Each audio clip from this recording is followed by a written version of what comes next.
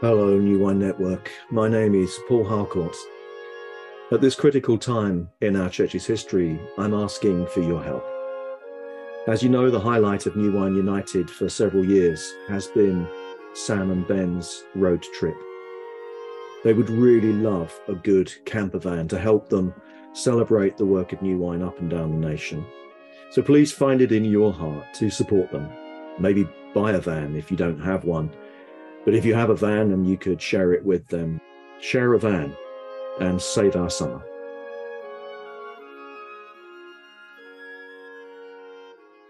So, I know we've had a fleet of bangers, so my expectations aren't that high. Mate, wait till you see this.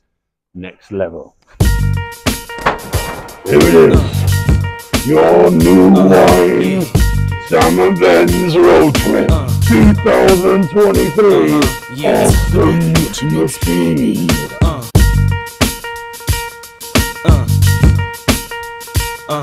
Yeah.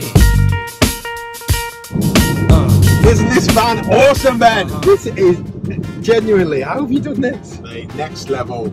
Every year going up the league table. We've got all the mad cons as well. We've got microphones, we've got 360 cameras. So, if you don't know what road trip is about, we are doing three things this year. We're going to firstly tour the nation and see ordinary people doing extraordinary things for Jesus and his church. And New Wine's got a new location this year. So on episode 3, we're going to go visit. Woohoo! And then finally, we're going to go and see our new leaders, Rich and Kath, spend a bit of time with them.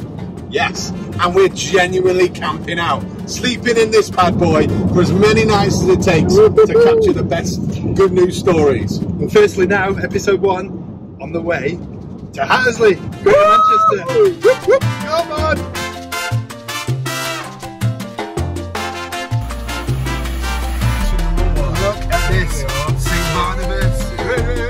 This is the amazing Sam, Katie, Josiah and Eva. Welcome to St Barnabas in Hattersley!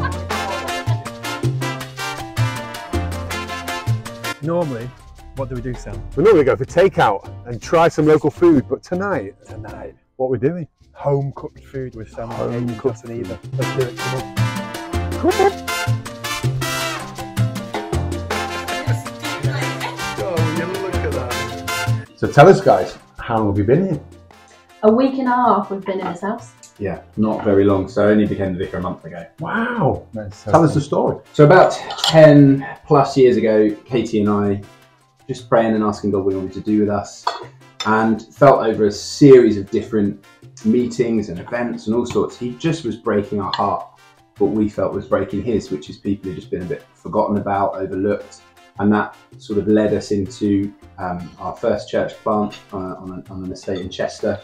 And then on to Hattersley, where we arrived and just knew God was excited about this place and was doing some cool stuff. And then we got the privilege to join in with him. How has he shown his presence as you've made big calls to follow him? I arrived in Hattersley, right? And I walked up to the church, and I can genuinely say it was like a Wesleyan, strange, like warming of my heart. I was just like, I do love this place, and I get the sense that you love this place, God. And I think you just want to be where God is, don't you? Like that's what it's all about. I think we've had a sense of recognition.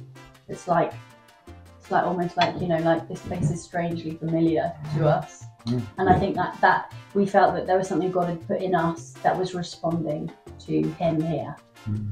So there was a conversation there. Guys, thanks so much for feeding us. And for showing us around. It's been great, isn't it? Before you go, can I give you this? It's for Rich and Kath. Is that all right? It's just a little gift for him. Thanks, amazing, No way!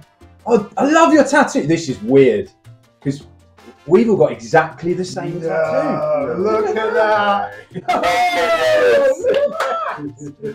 How beautiful was that? Thank you, Sam, Katie, Eva and Josiah. Bye-bye, Hattersley. Oh, what an incredible family. It felt like they were all on mission together following Christ. So good. And now that's the end of episode 1. So join us tomorrow. Where are we going to be, Ben? I know, so we're going to be, come on!